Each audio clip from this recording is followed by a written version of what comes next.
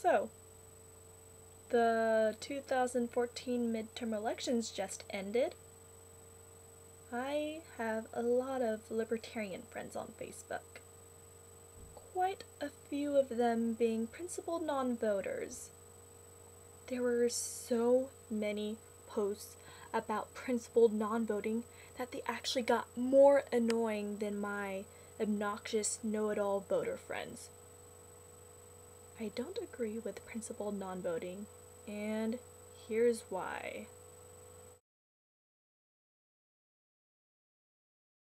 They'll tell you that you don't actually have a say in the elections, which is true to an extent based on our voting systems, the media, corporations, and corruption, but you know what? You still do have a say, especially when you're not the only person voting for that politician or for that piece of legislation. You are still making a statement.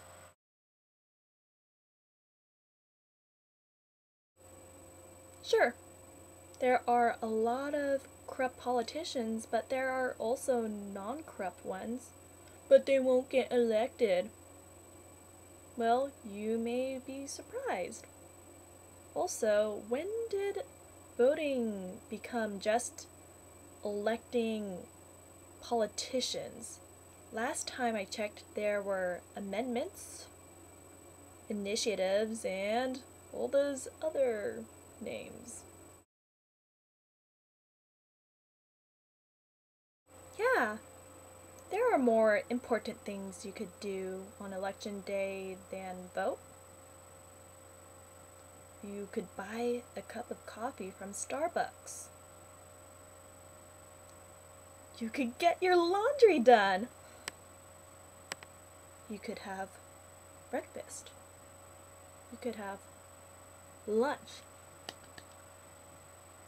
You could have dinner too. It's not like you could do this stuff on any other day. So, you're making a statement by not voting. Well, you could make a statement by voting. Medical marijuana was almost legalized in Florida. It only missed it by a 2% vote.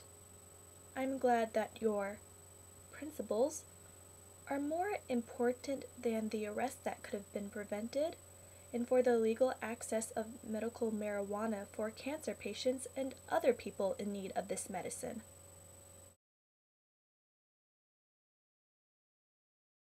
So, you don't want a government, because that is happening very soon.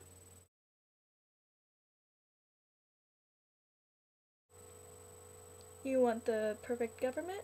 So, tell me, how do you plan on achieving that if you don't go through the system?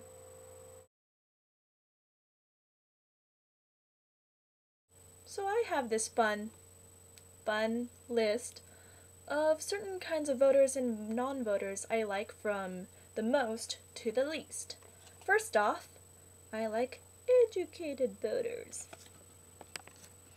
After that, people who forget to vote.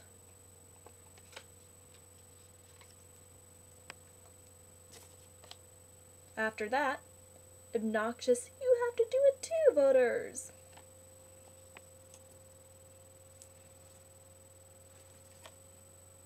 Principled non-voters. And then, non-principled voters.